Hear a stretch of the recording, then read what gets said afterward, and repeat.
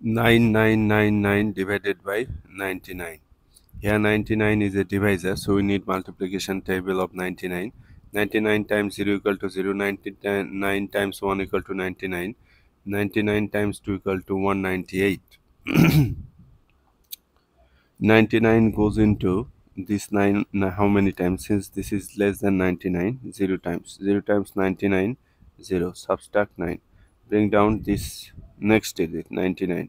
99 goes into 99 how many times? 1 times, right? 1 times 99, 99. If you subtract, you are getting 0, bring down this 9.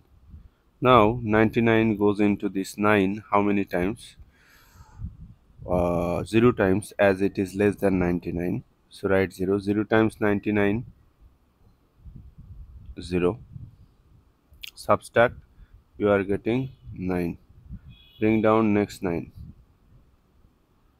99 goes into this 99 how many times? 1 times, write 1.